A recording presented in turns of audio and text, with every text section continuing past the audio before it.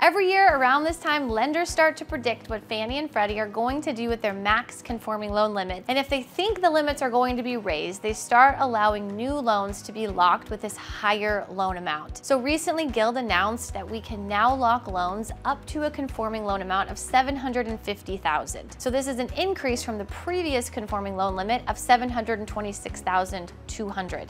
Now, I know this is a lot of numbers, so bear with me. This new loan amount means a buyer could purchase a home up to around $780,000 and only have to put down a 5% down payment. Now, the caveat is with that low down payment and the high interest rates, they're probably looking at a total payment with everything, taxes, insurance, mortgage insurance, upwards of $5,800. So we have to keep that in mind. But also the big change to make note of is that Fannie may increase the loan to value on 2 to 4 unit homes from 85% to 95%.